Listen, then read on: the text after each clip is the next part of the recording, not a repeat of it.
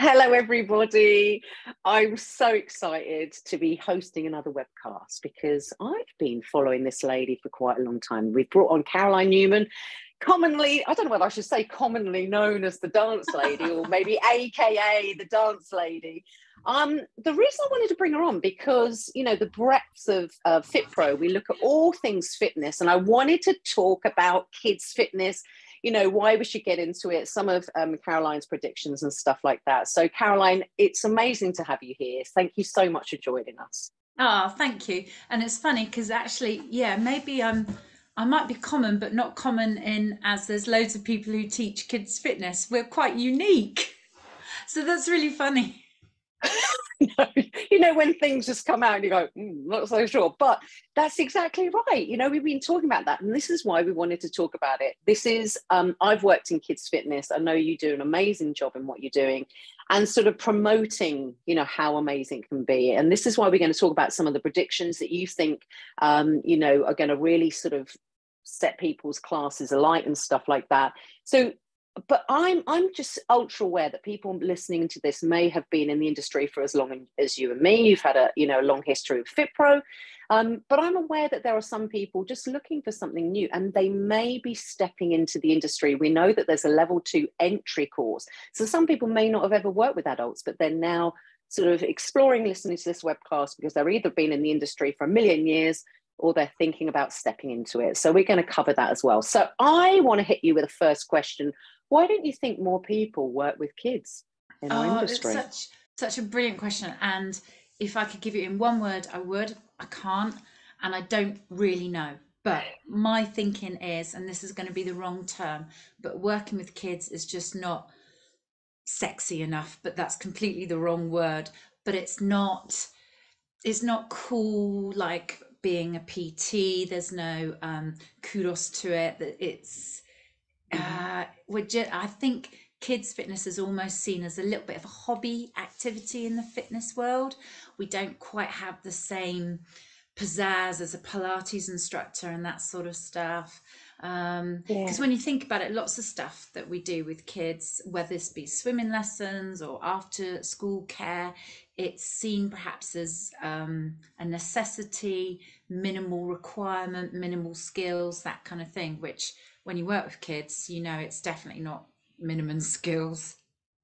Not at all. In fact, it's fascinating hearing you say that, because you're right. It's the sort of maybe not as glamorous as I know what you're trying to say with those words. You know, I get it. What we have to remember though is that basically what we are introducing kids to, exposing them to and stuff, is going to set them off on a, you know, their life, their journey and stuff like that. So it's such an essential thing, isn't it? That's it. We're working next generation, aren't we? Absolutely. So, all right. So then if you recognizing that not many people are doing it right now, tell me some positives of why it's so great to work with kids. I think the biggest thing that I get out working with kids, and have done since the last sort of 20 years I've been doing it, is that they are in the moment, and they will enjoy pretty much anything that you can do with them. Although saying that, if you've not really prepared and so on, they will see through that straight away. So you can't wing it, but you can wing it at the same time. But yeah, if you're there and you're giving them something enjoyable to do and it's exciting, and achievements, little things like, oh, I don't know, they can now hold a plank position more, or do press ups, or run faster, or do a cartwheel, whatever it may be that you're doing in your sessions. They are so into that. And it's those skills that will take them forward to do other more sort of activities and health, well-being. Yeah. And I think, yeah, you're so right. They're in the moment, but I feel that you can capture their interest in a way that, you know, maybe with adults, I use play with adults, you know, but kids can, you know, I don't know, step into that moment a little bit quicker. If you're enthusiastic, prepared, planned, it's relevant to them as well, because, and Yeah. we're going to be talking about maybe predictions and trends of what will suit them. But I think one of the things is about being prepared, but also for me, what I absolutely adored about it was no class was ever the same. I literally could, if I thought I planned everything, something else I had to come up with, you know, suddenly, Yeah. and that made it exciting, and it made it full of variety for me. And Yeah. actually working with kids has made me better with working with adults. Yes, absolutely. You've got to think in your feet sometimes. So a lot of my work, I work in schools. And if you're not someone who go into schools or you don't have children in schools, anything can happen in a school. So the hall, which you thought you were going to be using, is now a library. The dinner ladies haven't cleaned up after, and so you're having to dodge carrots. It can be, and the weather, for example, if it's windy and rainy and the kids haven't been able to go out for play, they are up here already. And also if they haven't been able to get out to play, they are up here already. So there's just so many things that, you know, you don't just rock up and think, right, okay, here we go, step touch, put the music on. It's not that. No, you've got to be like that. And you're never getting bored, are you, working with kids? Let's be No, honest. you're never getting bored. And on that point, you can't rest on your laurels. You've got to be ready with the answers to some fascinating questions, and things like, oh, what was the best? A lovely little one I had. She said, "Oh, I'm leaking. I'm leaking," and I said, "You're leaking?" And she said, "I'm leaking," and then she was sweating. But basically, this little child hadn't really thought about sweating, or had sweated more than perhaps she ever had before. And so we were then able to talk about why she was sweating and what it was good and not to be scared of as well. So some of these children may not have experienced stuff like that. And so, yeah, I'm leaking. That's so cute. Bless them. Yeah, and you actually have to be very good at answering some of the questions as well, because Yeah. sometimes, you know, there's some interesting questions, isn't it? Like I say, you're never going to be bored. So what do you think makes a great instructor or someone who's going to work with kids? What do you think it takes? You've said about being prepared, but what else? Good sense of humor. You've got to have a sense of humor and a creative mind. So most people in the fitness industry are quite creative anyway, but then taking that creativity level to another level. Because if you're playing, say, a game of tag, after a couple of weeks, those kids are going to be bored of just playing the tag that way. So you've got to be thinking, right, how can I make this game a little bit more exciting, take it up, raise the bar, that sort of thing. So sense of humor, creativity, I don't know, just passion and enthusiasm. But I suppose we all have passion and enthusiasm, but just that little bit more, like I said, because they aren't like our regular clients that come to Pilates, yoga, personal training, that sort of thing. They're not going to necessarily say, hey, look, I've now achieved this in my fitness goals. They're not going to be doing that. Yeah, absolutely. Now, one of the things when I used to teach as a tutor adults how to teach kids, one of the things that, because we'd explore, you know, what might be some of the difficulties that you might face. And actually, a lot of people were really kind of nervous about dealing with behavior and nervous dealing with the kids that are sort of like they're just not interested. You know, this is, and so you disengage. This is it. And so the reason I sort of said that was because, you know, don't forget, if they're doing tag in your class, they've probably been doing tag at every single other fitness thing as well. So they can reach a sort of saturation point, can't they? And so I think behavior and that nervousness of to know what to do, I think a lot of that is, you know, if you are prepared, fun, sense of humor, you respect them, you know, you set up some boundaries that they know it's a sort of safe place and all those sort of things. I think it's not as scary a thing. But what are your thoughts on dealing with that? Because I genuinely do believe people maybe haven't had a lot of experience of kids you know, a lot of people might think they have to be a parent in order to work with kids. But what are your thoughts on that? Do you struggle with that, or do you think people could struggle with it? I think it's a brilliant point, and I haven't thought of it in that way only because I'm just so used to dealing with so many behaviours now.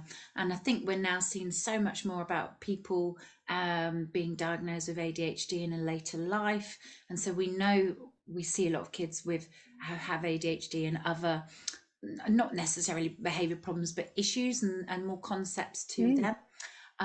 So I think with anything like that, if you were new to the industry and you believe that you might be working with children that are going to have challenges or extra levels with them, then knowledge is going to be power, but not necessarily knowledge that you're going to read in a book or do in a course. Go and speak to their main caregivers.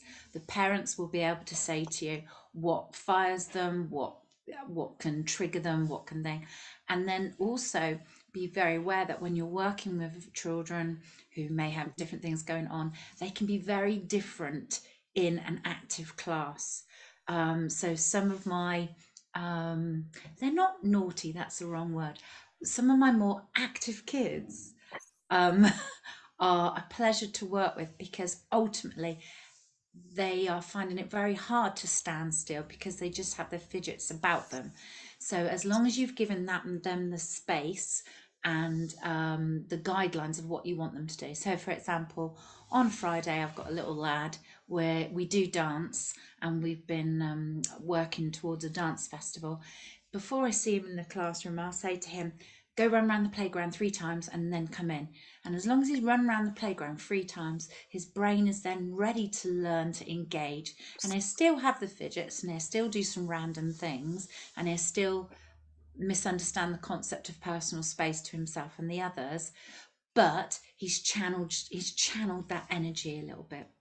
Absolutely. And you're making that space for him. Imagine, this is a thing, isn't it? A lot of the time kids struggle in those sort of not fitness sessions, but do struggle in mainstream. I mean, I would struggle just having to be with that many people, you know, constantly through the day. So, you know, fitness can be sort of a release valve. But if it's safe, you know, if it's safe and you say what you expect rather than telling them off and stuff like that, I think then they just feel like, oh, feel a bit of a sense of freedom. And I think that's a beautiful thing to create. So you are known as a dance lady. How on earth did that come up? Well, I'm like probably the luckiest person in the fitness industry that I've never had to spend any money on branding and marketing or anything like that. The dance lady has purely come from when I turn up or rock up at schools. You usually get the admin lady who will go, oh, the dance lady's here. And then they'll be ringing through to the class or sending someone down. The dance lady, the lady who comes and does the dance, she's here. And you can usually hear yay, and it's lovely. I mean, that is exactly what it is. I do dance predominantly, so I'm very different to the, I don't know, the piano person or the library lady or whatever it might be. I think that's great. Yeah, and it's lovely when you go into a school and children are very used to now understanding what their routine of their day is going to look like. So it's always literacy and maths and so on in the morning, followed by, you know, maybe like PSHE, something like that. And then when you see dance ladies in, it's good, the kids can see that. And also coming back to those children that struggle a little bit with concentration and behavior issues, that if they know they've got that coming up, they can focus towards that on either making sure they're going to be able to attend that session or looking forward to that session. Yeah, I love that. I love that. Like you say, not spend any money on branding. Never. Lots of people take forever trying to come up with their name, the concept. And yeah it was easy for you. I love it. So let's talk about some predictions. I was fascinated to hear what you had said that you thought the predictions were. We're going to go over them one by one. The first one you mentioned was outdoors for kids' fitness. Tell me briefly about why, you know, what do you think? Well, after our lockdowns, we're all used to being outdoors more, and I think people have just grabbed that concept. And look at us in the British weather. we are quite good at just sort of getting on with it and doing stuff.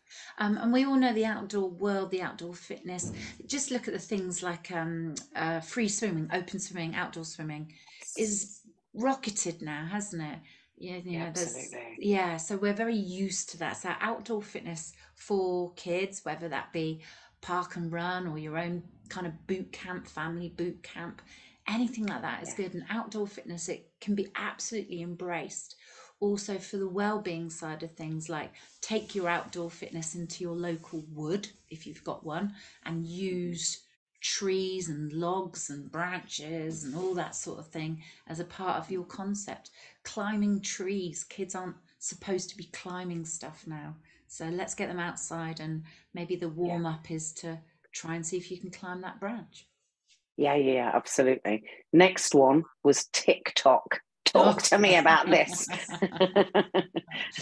So in appropriate way, if you can engage with it and engage in the right side of things, then TikTok is brilliant. So for example, my little man, he is a rugby fan. Bath Rugby have rugby drills that you can do, so like sending two balls up in the air and catching them. So whatever your line of fitness is, so whether it's skills based like balls and so forth, mine dance, short dance TikToks, it could be, I mean, all the little challenges, the plank challenges, the squat challenges, all those routines, they're great. So definitely worth using TikTok, but use it to the appropriate way that you can. I love that you say that because, you know, it might be that you get inspiration from it, but we Yeah. have to be mindful, don't we, of what, you know, music it's going with, what it is and stuff, and perhaps not necessarily encouraging our young kids to be on the platform themselves, but their crazes. Yeah. Crazes is probably, yeah. They're sort of things that people are doing in the playground, you know, older siblings are doing, and actually it's a very easy platform, isn't it, to find out some, give you some ideas, let's be honest, you Yes. know, some Yes. dance sort of things and stuff. So Yeah. I love that. My um my girls that I work with today, so they're year what they're year 9, 10. So they love it if we can do a TikTok dance together. So obviously you've got to be very careful of where they're sharing it and if they are sharing it. And sometimes I'll do the dance with them, but I won't be on the video with them. But if that's what they're doing anyway, let's embrace it. Let's have knowledge of it and an understanding of it. yeah, because that's maybe their world, right? So Yeah, but that's that's their world. that's yeah, that's the wonderful thing though, that you can, you know, take so many different things and themes, what they're into. They can share stuff and, you know, be creative themselves. That was one of the things I always used to love, that they would give things a go. Yeah, They had a willingness to do it. It's amazing. yeah. Right, number 3 was family fitness. So again, after lockdown and some we're used now to being insular or being with our family or having to do more things with the family.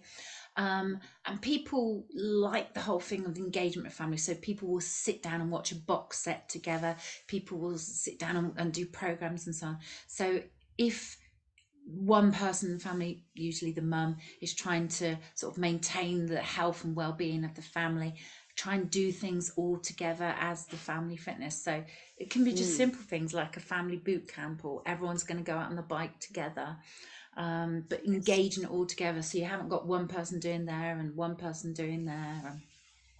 Yeah, absolutely. I get it 100%. And, you know, some of those sort of, I get that adults sometimes want to exercise on their own, that Yeah, they've got time to do that. And kids, you know, kids coming into to fitness sessions and stuff, it's a very different thing because they're having to fit into the adult type class. But actually doing it all together is a wonderful thing, which leads me on to the next one, which was about inclusive fitness. yeah. So again, interestingly and really nice, and as it should be. And again, this is probably just because we're seeing it so much more on TV. We're used to seeing people with different levels of ability, whether that be a physical ability or an ability with eyesight, or whatever it may be. So we're Yeah. seeing so much more of that. And for instance, if you go into a restaurant, you cannot get away with not having facilities for impairment of ear, of hearing, or a disabled toilet, you know, you're just used to seeing it. And so our sessions that we do should be as much as possible inclusive of everyone, whatever their disability is, whether it's in a physical form or a form that we can't necessarily see. Absolutely, 100%. And I think it sort of brings me back to this thing of the sort of diverse approach as well. So using, you know, things. And I, you know, when I used to work with kids with a whole range of different things going on for them, you're right, what you said earlier, speaking to their main caregiver, speaking to the staff if they've got the time in that handover, which is often quite quick, let's be honest. We're very But it used to was, seeing it. Sorry, we're used to yeah, we seeing it now are. as well, because Strictly, last year they had the lady Brilliant. from EastEnders with their hearing impairment. We've already seen many of these athletes on blades coming up at the same level. So I think we're getting there, and soon inclusivity will just be a thing. It won't even be a separate thing. It's just what it is. Yes, absolutely. But we have to keep on working towards that, don't we? We have to keep on striving to make sure that we're making those provisions. An inclusive thing, I don't think, should be about a reaction. You know, oh, there's a kid with this, therefore I must adapt in this way. It should just be, you know, and that again takes more preparation and stuff. I think what that does is it also helps kids understand the idea of inclusivity. You know, of course it's more normalized within their school and stuff, but the provision is it's such a sort of a broad thing. I think we have a huge responsibility to do that. What I was about to say was that when I worked with kids with a whole range of things, I would actually ask them as well what they like to do, what they wanted to be able to do, what they were able, you know. And it's a really beautiful thing. You've got a kid there with a voice, you know, most of the time, being able to vocalize what they would like to do in some way, you know, and I think that's really important. So that's number 4. So number 5 was mindfulness, gratitude, and kindness.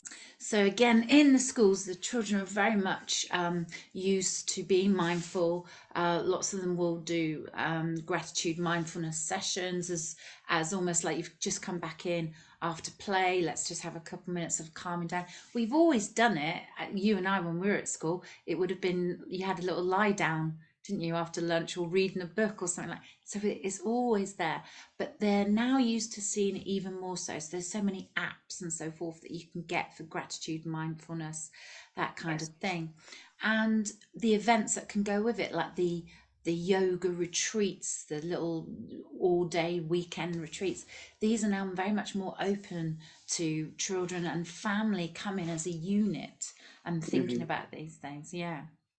I think it's key as well that if we're trying to help kids be fitter and stronger and all of these things and stuff, these skills are so fundamental. You know, it's kind of like, I always used to sort of think it's very weird expecting children to be able to calm themselves down when they've not learnt the skill. You know, gratitude is an incredibly powerful practice that if we can incorporate it. But to suddenly, you know, to expect an adult to embed that's quite hard. But if they've done it and it's just, you know, they see the power of it, or it doesn't always have to be called that thing, does it? It can just say, it can just be, you know, say tell your mate 3 things that you're happy you've seen today, or whatever it is. But it's really key. Sorry. We see that in sports coaching already, when we're getting the children, if they've played a game, they do you know, they did 3 good strikes, or that was a great penalty there, or the layup to that shot. So we do that already a lot in sports coaching, you know, player feedback, that sort of thing.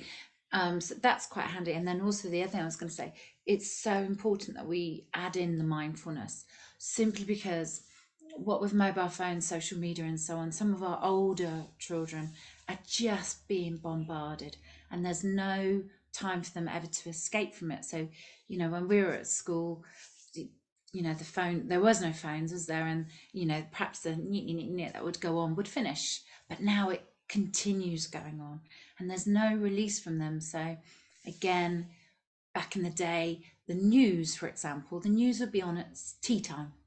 And usually at tea time, you'd all sit together and watch news. And if there was something that was a little bit sad or horrific or something that happening, usually your parents were there then to talk to you about this. Now, news 24/7. The kids can Absolutely. never get away from it. So it's Yeah. always there. So if we're giving them those skills to think, okay, well, that's quite a horrible thing, or for instance, the earthquakes that we've just seen, they're being bombarded with it. If we've given them the skills to understand that what's being done and can be done, then they can remove themselves from that. Yeah, really important practice. Yeah. And actually something that can be, used from very early on with kids. You just maybe short amounts of time and a different way of doing, but like you say, some great apps to give you some sort of insight and stuff like that. Okay, private swimming pools, you've got down at number 6. What you got that for? Well, it's so I don't know if this is probably a national thing, but in our area, there's lots and lots of little private swimming pools, as in people have got their own pool in their house or garden or whatever it may be. And our local pool, for example, they've got to hit targets on prices. It's a council-run centre. It's lost funding, and it's an expensive thing for the council to run. So private pools, obviously you've got to have an agreement with the owner and that sort of contract, that kind of thing. But I have found a couple of private pools in my area that have been ideal for aqua aerobic classes, and I go and deliver aqua aerobics to a much more smaller group. There's only usually between 8 to 10 ladies, but because the pool is private, and how can I put it, probably a lot nicer than my council run one, and it's not cold, and the changing facility is nice, the ladies there are more than willing to pay just that little bit extra money to have an exclusive session. So this is really great if you've got pools in your area and you're a swimming instructor, for example, to diversify and take your sessions to a nicer pool or a more accessible pool, because some of these pools are sort of out in villages, like where I'm sort of out in villages. Yes. But lots of people come into town to go to a pool, so now they don't have to, they might just have to go to their next village. Like that a lot. I used to love teaching aqua, actually. Yeah. Such a great, hard work, but a great thing, and a lot of people love it. So we've got family fitness festivals written down as our next one. So you sort of said about things like yoga retreat things. What's an example of a family fitness festival? Well, we're all very used to now seeing park run. We're all very used to seeing things like Tough Mudder and the inflatable runs and mud run. Anything you want to do, you can do it now, can't you? So there's runs that you can take your dog on, for example. There's the inflatable and charity ones and non-charity ones. But all these festivals and day events are getting bigger and bigger. So, for example, I have worked at and attend as a customer Camp Festival down in Lulworth Cove. And you can do everything there. We can go skating, we can do the scooting, we can do a climbing wall, we can go hula hooping, I could do circus stills, I can do yoga and all of this sort of stuff. I mean, obviously it's a music festival's attached, but it doesn't have to necessarily be. Family festivals, the beauty of those is you can start them off yourself unique and just have maybe as a day festival with just different activities, a carousel of activities, because people will give them a go. Nice. And I suppose you could just get like someone doing circus skills, and you could do it doesn't have to just sit with you, does it? Like that a lot. Yeah. One of the things that, as well, that I used to do was, there might be little, I don't know, country shows or whatever, and you might get like a little group together and they've learned a dance move and they do like a little, demonstration or whatever. And that sort of is a great thing for them to do if they like it. But it also promotes, and other people join in, but it also promotes, I guess, your brand as well, because you're showing up and, people might go, oh, I'd like my kid to do a session like that. So, Did you see the Brits last week? I haven't watched it yet. Yeah. They had modern Morris dancing on. Morris dancing with, yes, of course, the bells and the scarves. So there's a dance group up in Gloucestershire, and they were the support act. I can't remember who for now, and they did modern Morris dancing, so still bells, still scarves, but just a little bit funkier. Now, traditionally, we'd only ever think of that in a village show, some sort of mature gentleman. People think it's a bit odd, but there you go. If you've got something that is engaging and people enjoy, it's a little bit different, a little bit quirky, they'll be there. Love that. I would never have thought that Morris dancing was made. On the Brits. Come back. Love that. I love that. I know. I'm going to watch. Okay, so we've got so we've said fitness obstacle courses and races. I think we've sort of covered that one. But pop-up events. What are pop-up events?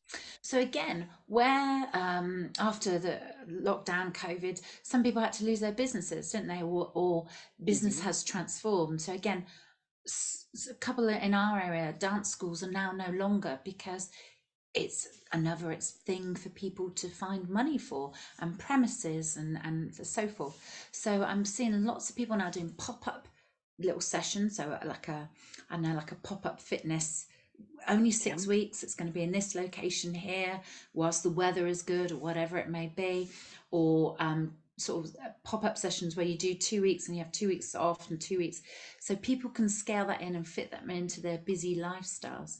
And also pop-up fitness events are something you might like to try, but you don't want to commit to.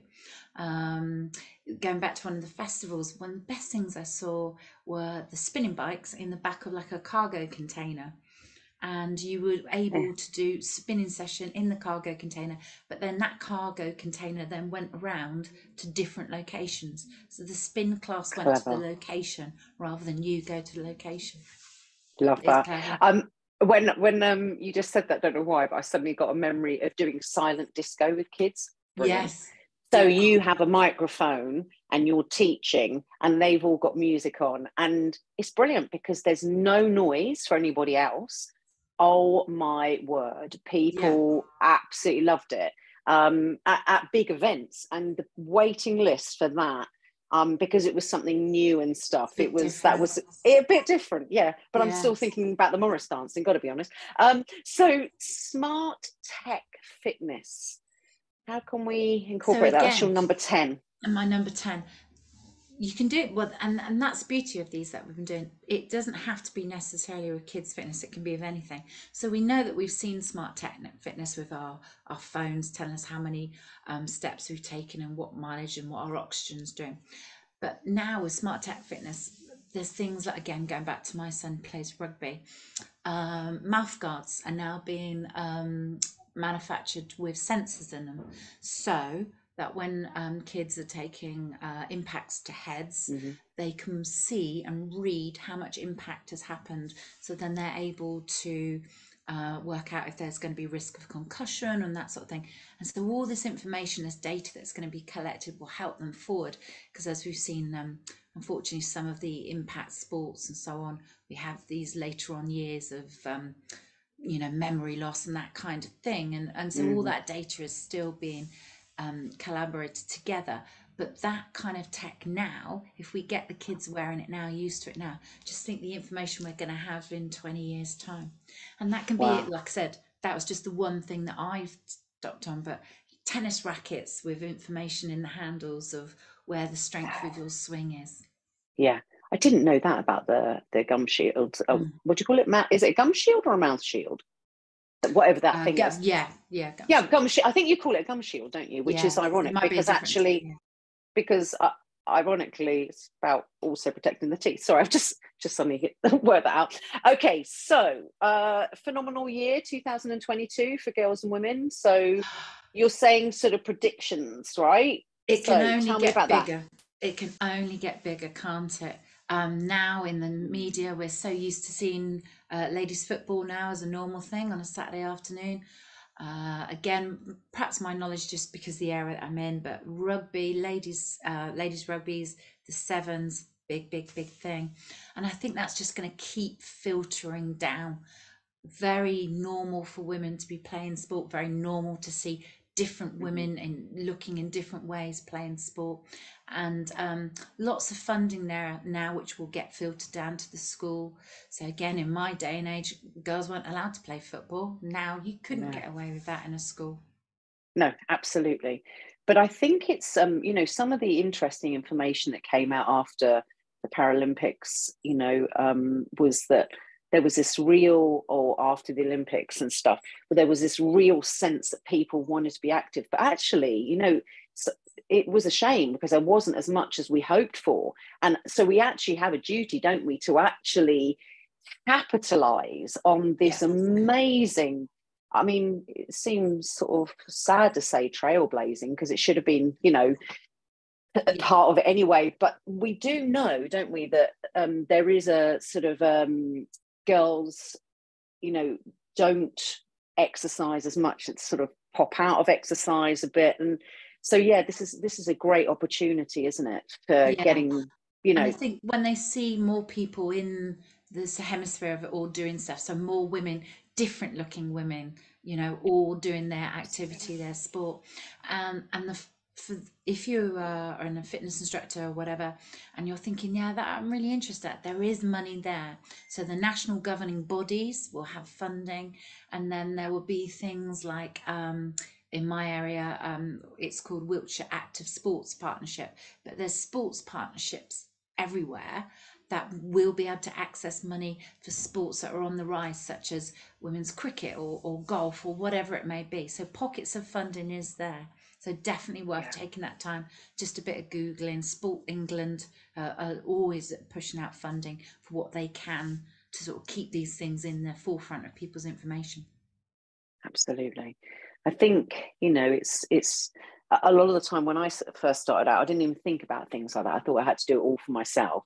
Whilst working with kids, I did realise that I would subsidise some places as well, because I wanted to make sure that everybody could be involved, where they one of the things I was going to say as talking through this, and we were talking about why people might or haven't yet stepped into kids fitness, one of the things that I do know in our industry is that, you know, there's often talk about people aren't getting paid enough money.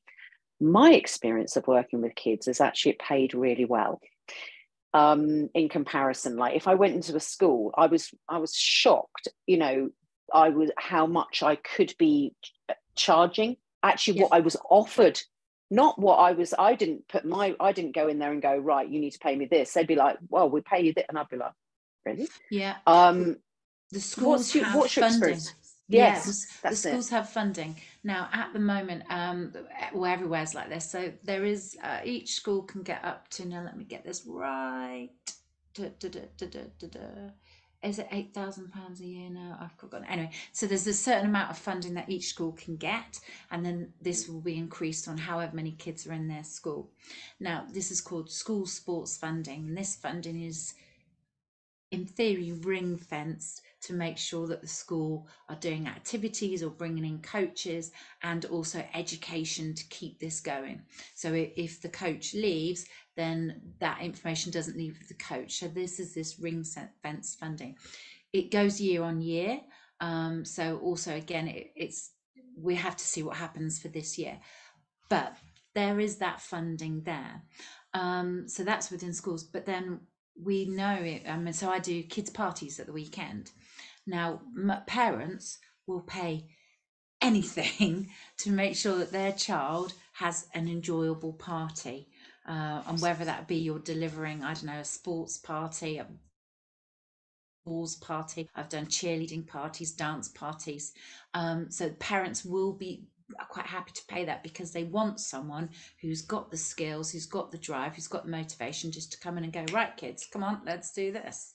Absolutely. And another thing so I used to go into the schools, did do parties from time to time, but after school clubs, I would go into a school and say, I'll do an after school club. They're desperate for that. And the parents were desperate for that. And I was charging per child, and I was like, you know, I didn't do it for the money, but it was way more well paid than some of my other sessions. It was hard. There's no, you know, it's no sort of, like you say, resting on your laurels. It's, you know, you've got to be super prepped. You've got to want to do it. So how do you keep yourself motivated to be present for those kids, showing up prepared? You've obviously mentioned passion and stuff like that, but what actually keeps the dance lady wanting to be the dance lady? Well, a mixture of things. So very important to look after my own mental health and my own physical health. So even I've had a couple of traumatic years in the past. You just have to get going, you have to keep going, and you have to do whatever it is that you need to do to keep yourself there. So good diet, good sleep, exercising, getting outside, making sure that you're educating yourself all the time. So I'm listening to different podcasts and reading books and stuff like that, so I'm not just me. And working with different kids, I find, is to keep myself tip top. I'm working with kids that are challenging as well, because then they make you find out what your skills are, and so that can only ever help increase your motivation. Because if you're working with a child who is a bit insular, who's refusing to go to school perhaps, or just disengaged, and even if you can just get them to spend some time with you, and maybe it be simple as go for a walk, brilliant. Yeah, absolutely. It can be really life-changing, can't it? Yeah. One of the things that I recognized in my own career was when the beautiful thing about working with kids is it's at different times to when you might work with adults. This is in school time, in school holidays and stuff like that.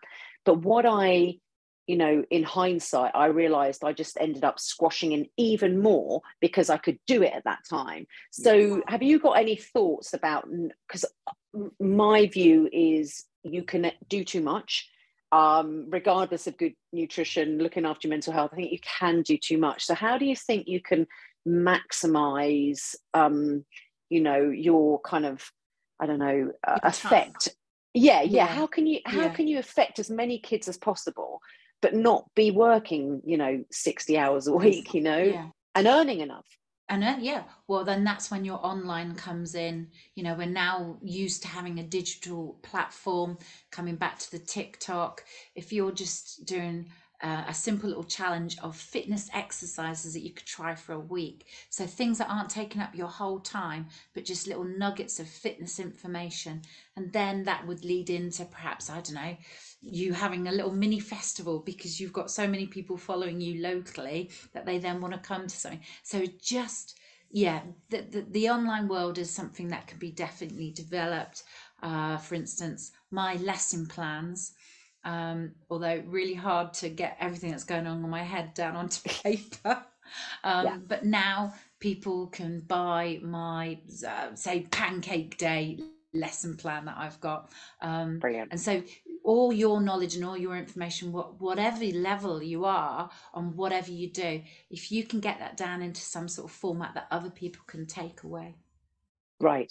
And that's what you're doing well. And that's how I ended up following you and stuff, because you're supporting the community who are doing that. So you're doing more than just reaching lots of kids. You're trying to support the rest of the community. And I think that's really, an important thing to do. So tell people where they can follow you.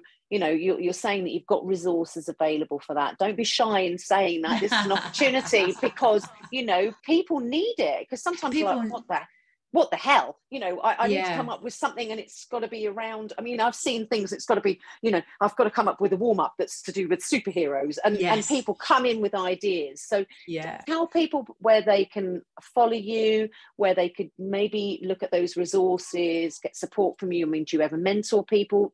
Tell us more.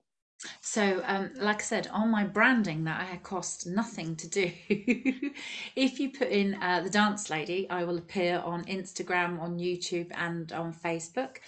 So that's Dance Lady. And then also I have a Kids Fitness Instructors Facebook group, and it's predominantly for people that teach kids, whether that be in gyms or, specific things like parties, And as you said, people will go, my topic is superheroes, what can I do? And there's loads of us on there, and all of us have got our own sort of different specialities, if we like. Some people are better with group fitness, some people do SEN, got more sort of stuff. So there's always an expert there who can go try this. And the things like you said, one of the questions, how much do you charge?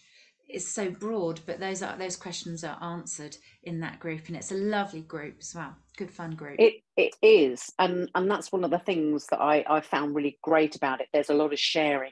Not every group I've seen on Facebook, you know, is all about sharing. Sometimes there's a bit of taking down of other people, and that seems such a shame. I've never seen that. It's felt like a real sharing, safe place.